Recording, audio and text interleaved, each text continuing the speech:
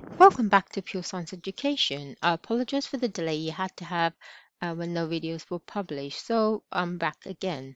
Today, the purpose of the lesson is to look at wiring a 3-pin plug. Um, so we're going to be identifying what the 3-pin plug looks like, what the function of each part is, and why it's important of the earth wire in a plug. So you will already have seen what a 3-pin plug looks like in a house. So they're all around all your electrical appliances. So we're going to look at different features of these. So first of all, if you look in the 3-pin plug, you will find 3 different color wires.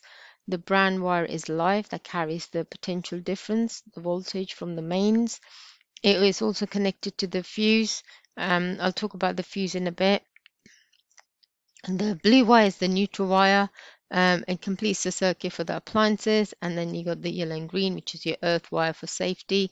That becomes the appliance from stop becoming live, which means it can't catch fire. Now, how do we stop appliance catching fire?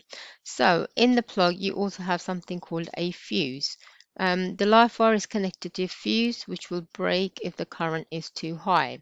So if you have an appliance that has a current of 10 amps going through, then you need to make sure the fuse you choose is of a lower amps. So if you can see in the first example, with the 10 amps fuse, because you go 13 amp with the 10 amps going through the appliance, you go 13 amp fuse, the wire doesn't break. That means this is not going to save your appliance, and the appliance will catch fire because the wire didn't melt.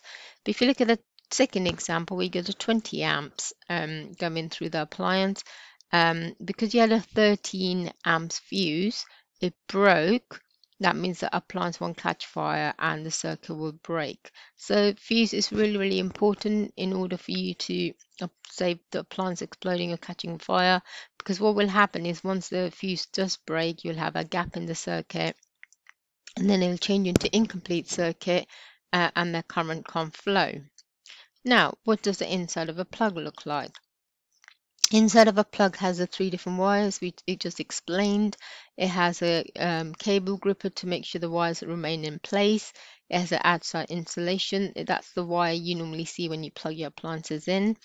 Now, the question that comes up in the exam is why you have your casing made of plastic and not metal, because plastic is an insulator, it is a poor conductor of electricity.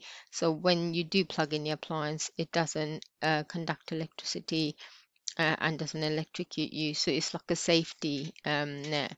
Now, it's really important that you recognize the positioning of the 3 wires.